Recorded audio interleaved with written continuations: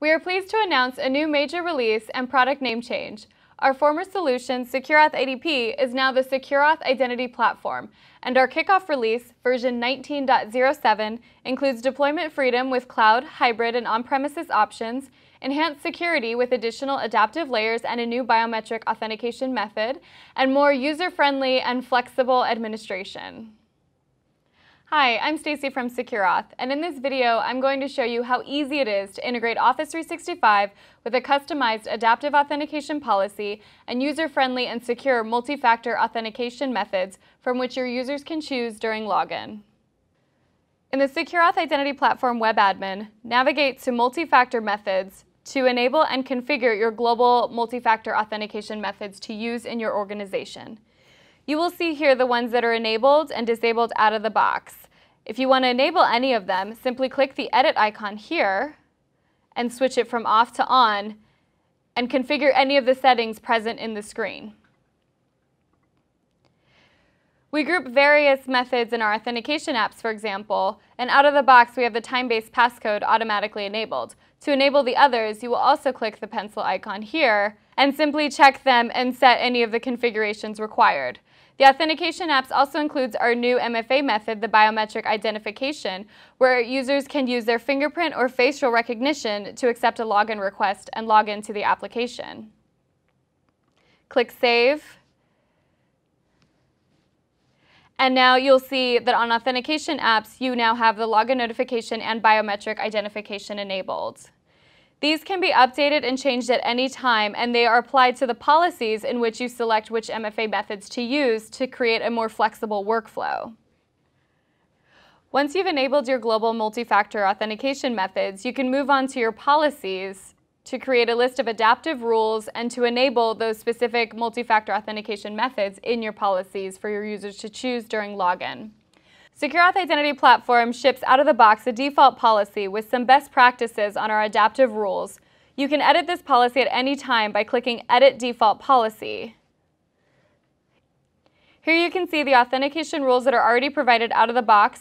These can be edited, they can be removed, or you can add new rules to this.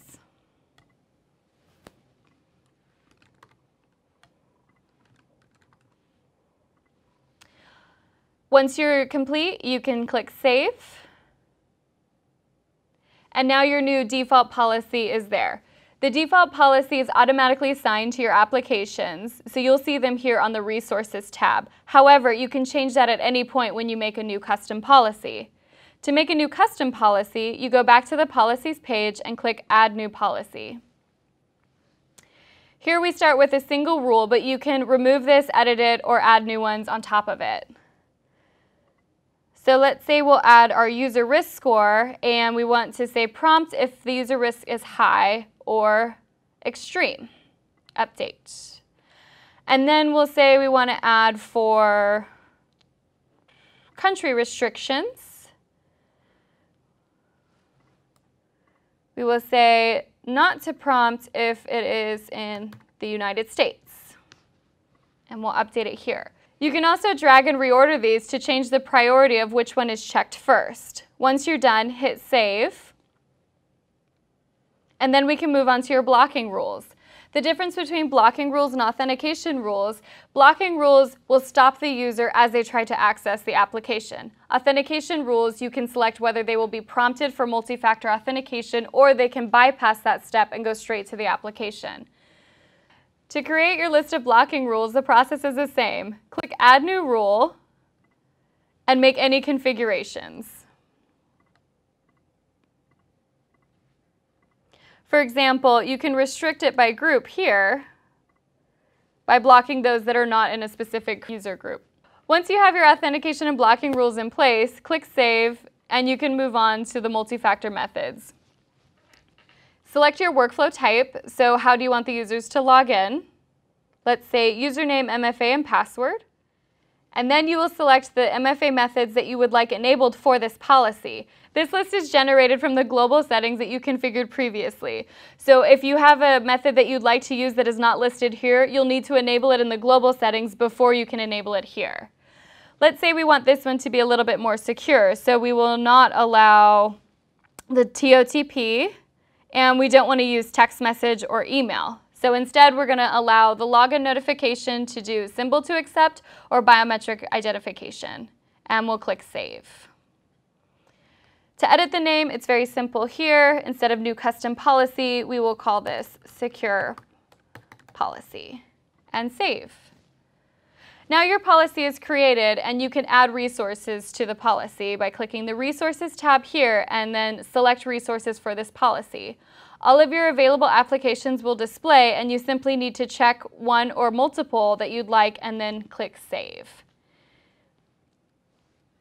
These resources now will use this new secure policy instead of the default policy, and you're ready to go. With your policy and MFA methods configured, you can now move on to the Application Manager to integrate Office 365. The Application Manager will show the list of all of your currently integrated applications, which can easily be edited by clicking the edit icon here, but instead we're going to add an application. You can select a generic SAML or WS Federation application, or you can choose one from our numerous application templates. The application template library can be updated or enhanced at any point, so you don't have to wait for a new version of IDP to get the latest application templates. You can scroll through to find the application that you want, or you can use the search bar to quickly find the one that you need. Click Select and go ahead. On this initial screen, you can provide some basic details about the integration, including an updated application name, an internal application description, and you can upload a new logo if you'd like. Here you will select your authentication policy. This list is populated by the list of policies that you have configured in the Policies section. You always have your factory default policy, which will be the one selected always. If you want to choose a different policy, simply click that instead. Select the data store that you've integrated where your users reside, and then you can restrict the access to any groups. Or you can simply say, allow every group in your selected data store to access this application. And then click Continue. For the User ID profile field, the description tells me this is the object GUID, which I've already mapped to my AuxID2, so there's nothing I need to do here. The SecureAuth public host name is the fully qualified domain name of your SecureAuth appliance per this tooltip, so that's easy enough to configure. The Office 365 login URL is optional per this tooltip, so I'm going to leave it blank. Everything else seems fine to me, with the exception of me requiring a certificate.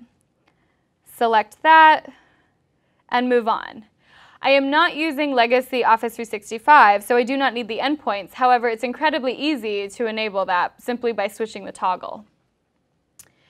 There are attributes required out of the box here, and the namespace tells me this is the UPN, the user principal name, which I have mapped to AuxID1. And then the immutable ID is the same as the object GUID, which we've mapped to AuxID2. Now I can add application. Okay. Now my application was added successfully. Here's some information, and I'm ready to go.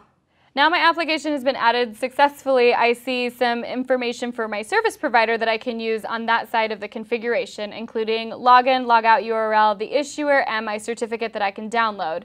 Unique to Office 365 is this PowerShell script that I can click to copy so that when I run PowerShell for Office 365, I already have most of the values inputted, and it makes it easier for me.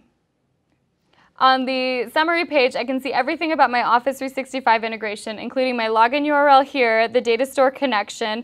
I can access my info for service providers at any point, and I can also see the authentication policy selected here, which is my secure policy. If I want to edit that here, I simply click the edit icon and instead select the default policy. Update settings, and now we're good. So it's listed here as factory default policy, and if I went back to my policies and looked at my default policies, I would now see under Resources, Office 365. And that's how easy it is to integrate Office 365 with the SecureAuth Identity Platform with adaptive authentication and various multi-factor authentication methods.